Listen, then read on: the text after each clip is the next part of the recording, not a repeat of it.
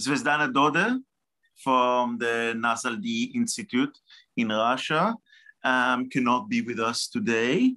And since we are not certain of the quality of the internet right now, Zvezda has suggested that we record, or she will record the paper in advance, and we will present it to you now on video, with the hope that Zvezda would be able to join us for the Q&A later.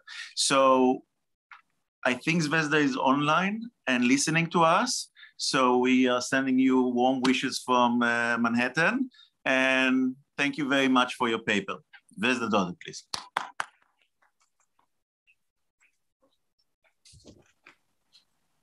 Greeting to all participants of the conference. Let me express my gratitude for the invitation and the opportunity to speak in this scientific forum under the circumstance. My paper today on honorary robes and belts of submission in Mongolian imperial culture. My presentation is part of a special chapter in a forthcoming monograph of the clothing of the nomads of the Mongol Empire. Honorific clothing, often referred to in the literature as the robes of honor, as a subject of study among cultures, has many aspects. The composition of the honorific dress, its distinctive qualities, the status of person presented with such gifts, the reasons for presentation, the place of manufacture, storage, and distribution of such dress, the semantic function of honorific robes, and finally, the use of such dress in the ceremonial reception of the foreign embassy. These and other questions have been addressed to some extent in the following publications: Robes and Honor 2001 and Robes of Honor 2003, both edited by Stuart Gordon. My monograph takes in-depth look at the process and meaning of this phenomenon as practiced by the Mongol Empire. At the center of the discourse of this presentation surrounding honorific clothing is the custom of prestigious distribution practiced in societies which are based on the supreme authority of the ruler. In external relations with nominally autonomous possessions, the gift of luxurious clothing is an extension of the power of the ruler. The acquisition of honorific clothing is an acknowledgement and acceptance of that power by the recipient.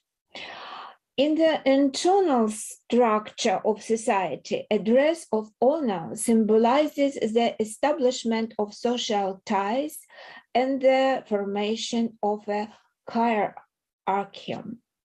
These provisions are typical of the Mongols, who, mastering a foreign cultural space, appropriate its symbols and understood the semantic code embedded in honorific robing. In my presentation, I would like to focus on two aspects of Mongolian honorary dress in their system of imperial symbology. The robe of honor as a clearly understood expression of power, and the belt as a symbol of submissiveness. This reflected the political pragmatic of Mongol imperial expansion, expressed in short remark attributed to the Kulaguit Minister of State, Rashid al-Din, to Khan Kulagu. I am conqueror for enemies, but a ruler for the humble. The list of honorific attire in medieval Arabic and Persian texts include undergarment, various types of outer robes, headdresses, belts, and adornment. However, outer robes and belts appear as honorary clothes much more often than other elements of the costume, which apparently is due to their special semantic content. The clothes included in the set of robes of honor are mentioned in written sources by a variety of descriptors, all with the connotation of power. Among them are royal clothes, Padishah's robe, imperial brocade cloth, royal cloth, Genghis Khan robe, Kaaba of administration, vizier clothes, all of which unequivocally point to a robe as a symbol of power. The connection between cloth and power, traceable in written sources, is quite clear. In the culture and political space of the East, an honorary robe was traditionally regarded as the equivalent of a declaration of the possession of a state. Such a sign, for example, was given to Persian military leaders sent to serve in the eastern region of the North Caucasus to ensure the security of the northern borders of Persia from nomadic raids. The Persian historian Hamza Isfahani in 962 recorded in the history of the ruling Persian dynasties that Shah Khosrow Anushirvan in the 6th century, as a sign of his endowing the honor with power and property rights, handed to each new king of the mountain silk clothing depicting a particular animal and granted an appropriated title. For example, the king of camels, the king of lions, the king of elephants, the king of light-colored horses.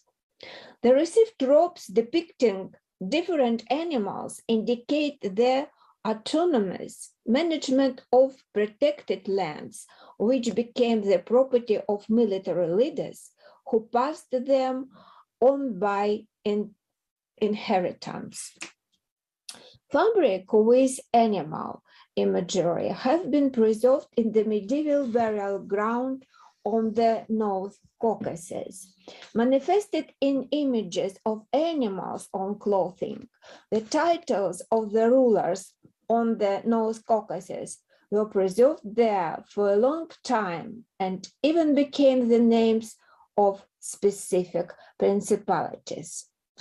Among the numerous examples of the use of a robe as a symbol of power, there is a president not only described, but also illustrated in the sources of the 14th century. In the miniature from the Chronicle of Rashid al-Din, Jami al-Tawarik, the ruler of the Central Asian state of the Ghaznavids, Mahmud Ghazni, in the presence of his subject, put on a robe sent to him by the Caliph of Baghdad. About this event, which occurred in 988, Fazullah Nami al-Astrabadi wrote that this robe of honor was of great value to the Sultan. However, the actual fabric from which the robe was constructed remains a mystery. The robe depicted in miniature from the first quarter of the 14th century is associated with the striped fabrics woven in Egyptian workshops at the end of the 13th century. Such fabrics have been found in the medieval cemeteries of Mamluk Egypt and Christian Nubia. The close textile analogies are a fragment of a silk tunic and trousers, as well as children clothing made of striped silk, which are now in the Department of Decorative and Applied Arts of the Victoria and Albert Museum. A natural question arises. could a royal gift sent by one ruler to another to be made of fabric available to the population of medieval Egypt? This miniature shows that although the real value of such fabrics woven with gold thread was definitely high, the symbolic function of the robe associated with the person and power of donor prevailed over its material value. In the system of political symbols of the Mongol Empire, a special emphasis was placed on the robe and belt associated with the person of the ruler. For example, Genghis Khan's presentation of his personal robe and belt with the distinguishing characteristic were supposed to demonstrate the newly elevated social status of the Uyghur Idudes' intention to enter the service of the Mongol as described in Secret History. Quotation: "If through your favor, O Genghis Khan, I were to obtain but a ring from your gold belt, but a thread from your crimson cord, I will become your fifth son and will serve you." There is no doubt that the clothing associated with the name of Genghis Khan was both symbolic and at the same time was a visual manifestation of the ruler's persona. That is, a personal robe of the ruler was directly associated with the persona and therefore with his charisma and power. Rashid al-Din reinforced the Mongolian idea regarding the connection between the honorary robe and the actual person of the supreme ruler in his description about the assumption of a new position by Masud Bey. Quotation: "When he arrived at the service of Abaga Khan, he was then dressed in the kaftan of Genghis Khan, set above all the emirs except for Elik Nayon." In another example in the literature, Tok Timur bestowed a robe from his own shoulders to his commander Bigzilan in native Alans. And in the third example, the Mongolian Khan Mingu Timur dressed his son-in-law, the Russian Prince Fyodor Restislavovich Chorny, in his personal garment. This act is recorded in the Mazurin Chronicle, a document compiled in the last quarter of the 17th century. Khan Mingu Timur dressed his son-in-law in his purple vestments. These examples, of which there are so more, demonstrate that the projection of authority onto the clothing of the ruler, which is reflected in the secret history of the Mongols, is the main iconic function of the Mongolian robe. Along with the gift of royal robe, royal charisma spread to the recipient, whose own power was in turn strengthened. Therefore, reference to robes of honor in written sources quite often correlated with information about the ruler empowering a person through a gift of the ruler's own clothing. The inclusion of the representative of the elite on the conquered territories, Rus, Armenia, Georgia, Persia, etc., into the system of Mongolian power assumed that they dress in Mongolian costume, which is reflected in reliefs found in Kubachi, Dagestan, North Caucasus, Armenia, and the Seljuk reliefs surviving in Konya, Turkey. A decree of Sultan Sanjar in 12th century stated that royal attire, along with other attributes of power, were the most distinguished feature and adornment of Siphalasar, heroes and rulers of the outskirt. The Mongol Khans, in their view of political relation with the world, saw themselves as at the center of the lands granted to them by the power of the internal sky, beginning from where the sun rises and ending where it sets. Under these conditions, the presentation of robes directly related to the persona of the ruler is seen as a symbolic distribution of power from the center to the periphery and the subordination of the periphery to the center. According to written sources, it is known that the set of honorary clothes change depending on the status of the recipient.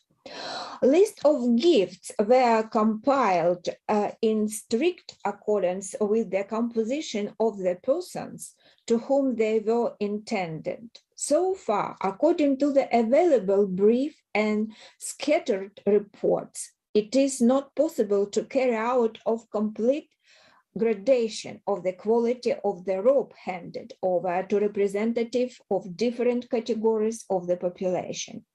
However, the defining moment in the structuring of Mongolian society was the place of person in the queue for receiving the highest gifts. Medieval authors pay special attention to this circumstance.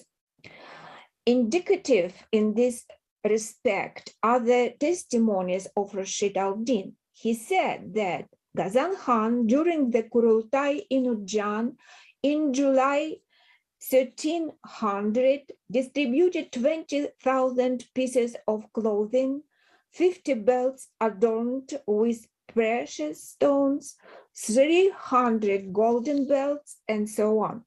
The author emphasizes that the Khan called each recipient one by one and ordered everyone to take their share in his presents. In this way, he distributed the goods for 10 or 11 days. It is obvious that some were honored with the attention of the Khan on the first and others on the last day of the ceremony. According to Rashid al-Din, the main principle of distribution was the correspondence to two levels of the Mongolian hierarchy, one of which was the Chingizid family, on the other the rest of the subject of the state. Giovanni described in more detail the hierarchy of receiving award cloth at the Kurultai of 1246, which confirmed the accession of Guyuk. The first to receive their share were the princes and princesses that were present on the race lineage of the Chinggis Khan, as also of their servants and attendants, noble and base, gray-bearded and suckling, and then, in due order, the Noyans, the commander of 2 men, thousands, hundreds, and tens, according to the census, the sultans, malik, scribes, officials, and their dependents. Thus, honorary cloth in the context of state ritual, which reflected the order and social ranking of the recipient, made visual the imperial hierarchy. The public presentation of robes of honor in accordance with the strict hierarchy of presenting subject at Kurultais provided an information space in which the person bestowed with the honorary robe became widely known. The symbolism of honorary clothing embedded in the system of power symbols of the Mongol Empire became firmly established in the political culture of the peoples drawn into the orbit of the Mongol conquest for a long time. In the Eastern cultural context, the stability of the functioning of the institution of honorary robing and the preservation of its symbolic function was determined by constant reproduction over a long period. In the system of political symbols of Russian statehood, Mongolian heritage was represented by fur coat from the master's shoulder, which functioned in various material incarnations until the beginning of the 10th century. The kaftan as a specific insignia was granted from the cabinet of His Imperial Majesty at the personal discretion of the sovereign emperor, or at the suggestion of the authorities to peasants, artisans, foreigners, and in general persons of taxable estates. To reinforce their status, persons bestowed of kaftan from the Tsar were exempted from corporal punishment. In conclusion, I would like to mention one more fact reflected in written sources and which seems to have analogies in recent archaeological finds. Specifically, in the summer of 2021, in the territory of the Golden Gourd city of Uvek, a woman's robe made of Egyptian striped silk cut in the Mongolian style was found. On the inside of the lining fabric, an imprint of seal has been preserved, which may indicate either a private weaving workshop or the state's storehouse from which diplomatic gifts were issued. Medieval authors testify that honorary clothes intended for public distribution were kept in the Khan's treasures, from which some garments were stolen and sold. The theft was massive, as pointed out by Rashid al-Din. According to him, is 8/10 of government valuables disappeared every year. To combat theft, Ghazan Khan ordered the marking of clothing that entered the state treasures. The sovereign ordered that the certain brand be made, and every garment that is delivered to the treasury is immediately branded with this brand so that it cannot be replaced, and the transferred money or cloth must be handed over immediately with the official seal. It appears that the unremarkable plain weave lining on the Uvek find has much less reason to be marked than the robe itself. Perhaps in the future, deciphering the image of the seal of the robe from Uvek will reveal the secret of its entry into the territory of the Golden Horde. Unlike the robe, which symbolized the delegation of power, the belt in the written of Muslim authors is associated with the idea of service. Leaving aside the semantic of the belt in Western culture, which is inextricably linked with weapons and therefore with the strength and power of the honor, let us focus on Islamic written sources where information about belts is accompanied by the corresponding description: belt of humility and loyalty, belt of obedience, belt of service, belt of obedience and devotion. The semantic meaning of the belt in Islamic culture is expressed in the content of the medieval poem Blessed Knowledge, created in the 11th century by the Southern Asian poet and thinker Yusuf Balasagunsky, where literally the belt of service means the entry of the hero Ogdulmish into the service of the Elik Kuntagdi, and putting on the belt of service from now on, Ogdulmish gave the leaders affairs permanent supervision.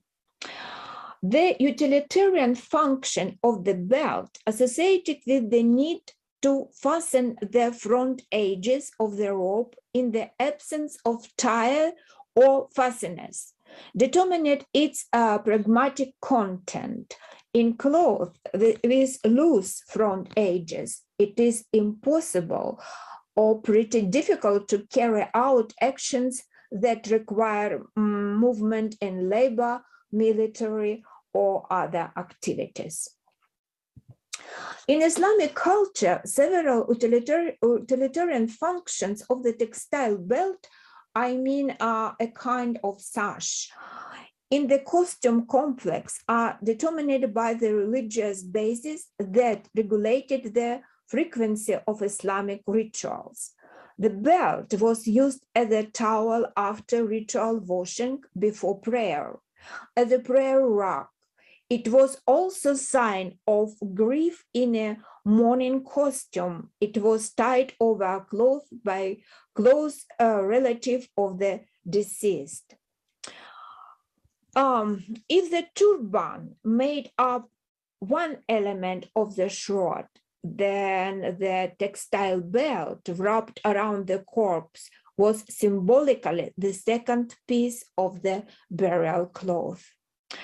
Religious ideology became the basis of the semantic connection of the belt with the ethical and moralistic idea of Islam about the believer's readiness to serve their Almighty, which is clearly seen in the writing of Muslim authors.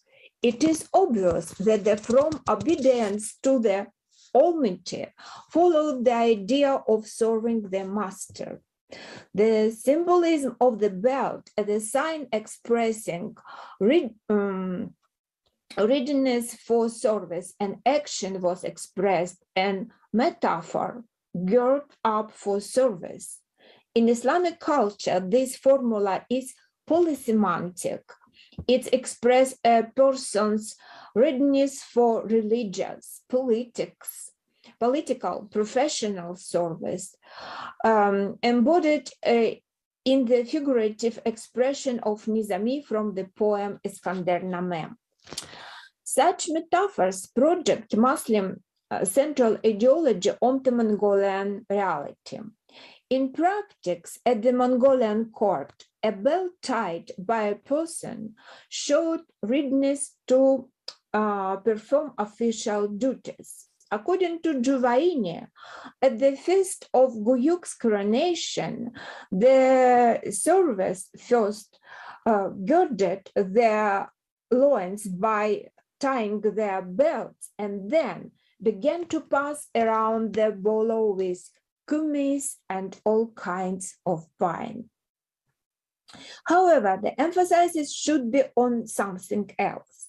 The metaphorical nature of the belt, its semantic content as a sign of service in written sources, receive particular realization in pictorial monument, on which representatives of local power elites who were dependents vassals of the Mongol Khans are presented dressed in Mongolian costume, in which instruction to his son Kanya, Jalal-ad-Din Rashid al-Din writes, "So, if the enemy is stupid and ignorant, consider him low and insignificant. But if he is smart and wise, take possession of his thoughts. If you do this, the enemy who will turn his enmity into friendship and hostility into friendliness. Tie a belt of service around the waist of his soul. and will observe the duty of obedience to orders. In accordance with this attitude, Rashid al-Din proposed to act against the detachments of rebels who settled on the tops of the mountains and on the slopes of the hills of Sansan, Abkhazia, and Trebizond, and put on all of them a belt of obedience and devotion. The fact that the semantic function of the Mongolian belt was formed under the influence of Muslim ideology does not mean that it was filled with the religious content. As a result of their pragmatic selection from the cultivated cultural space of conquered peoples, the Mongols appropriated what corresponded to their own benefit. The Islamic idea of submission embodied in the semantic of the belt thus corresponded to Mongol imperial expansion. In the state holidays of the Mongolian elite, a special place was occupied by the ritual of removing the head and throwing a belt around the neck, performed by all participants in solemn ceremonies. As a rule, the untying of the belt preceded the proclamation of a new Khan. In such a context, the message of the belt changes, and the act of untying the belt at the election ceremony can be seen as a symbol of liberation from the obligation of submission and obedience to the former ruler. Although the sources are silent about the return of the belt to its previous position, the tying of the belt by the participants in the ceremony after the enthronement of the new chosen one should be regarded as a girding for service for the new Khan. An Iranian miniature of the 14th century from this album depicted the sense of the Mongol Khan presenting belts to a group of subjects. According to the ritual reproduced in the miniature, the subject of the Mongol Khan received the belt on their knees, which presumably visualized and strengthened the function of the belt as a sign of submission and obedience. The Mongolian vestment of the rulers of the conquered territories, as mentioned above, indicate their involvement in the imperial power structure. The robe made visible the delegation of power to them, while the belt symbolized their dependence on the Mongol Khans. In other words, in the Mongolian state, the granting of power meant the simultaneous subordination of the recipient of the gift to the donor. Thus, in Mongolian imperial costume, the robe and belt represent an integral sign system. The semantic connection between the Mongolian robe and the belt is expressed in the basis of the content of the plot described by Enuveri about Barakshin Khatun's proposal to Khan Kulagu to take power over the possession of Sartaq. Quotation. She entered into relations with Kulaku, the son of Tului, sent him an arrow without feathers and kaftan without a belt, and sent an ambassador to him to say, "There are no more arrows in the quiver, and the bow is left without a bow. Come to take the kingdom." The fact that rope without a belt, as well as an arrow without feathers, a quiver without arrows, and an armlet without a bow, denoted semantic incompleteness is beyond doubt. But at the same time, the allegorical meaning of rope without a belt is not excluded, which corresponds to the direct proposal to reign but not to serve. And conclusion, the practice of the presentation of honorary robes developed in the Mongol Empire on the basis of the cultural and political heritage of the peoples conquered by the Mongols. The information contained in written sources about the grounds for presenting robes of honor and the status they implied testifies to a stable social structure, as well as to the hierarchical change that occurred by the inclusion of new groups in the cultural space of the empire. As a result of prestigious distribution, the verticality of power was reproduced and relations of suzerainty were demonstrated. The adoption of honorary robes and putting on them were external manifestation of the obedience of the gifted to the giver, a way of visualizing dependent relationship. At the same time, honorary clothes make the receipt of power implemented in various forms: the right to rule over the granted territory, control of the army of different levels, transferring of submissions to a new master, and so on.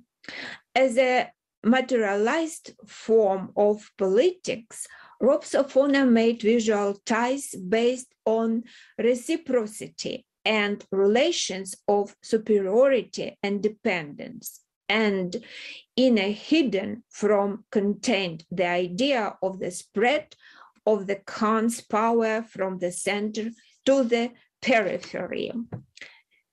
Thank you very much for your attention.